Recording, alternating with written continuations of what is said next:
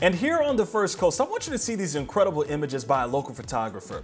Toni Smailagic captured these photos over the weekend, showing thousands out protesting. And as you can see, weeks after George Floyd's death, the movement continues and it doesn't seem to be slowing down.